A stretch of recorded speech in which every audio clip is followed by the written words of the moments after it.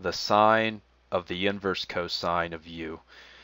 Well, I can start off here by saying that the cosine of some random theta is equal to u. The inside's all I'm concerned about right now. And I'm going to write this out here. So it's going to be in quadrant 1.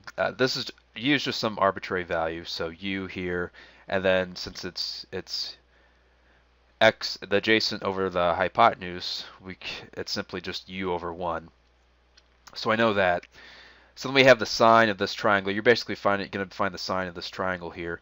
And this other side here, if you remember the Pythagorean theorem that in this case the hypotenuse squared is equal to both sides squared.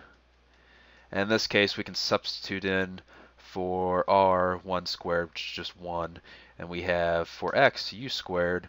And well, we don't know, well, it's still y squared, but we don't know what y squared is. The representation of it, though, will be y squared is equal to this 1 minus u squared, or simply y is equal to the square root of 1 minus u squared.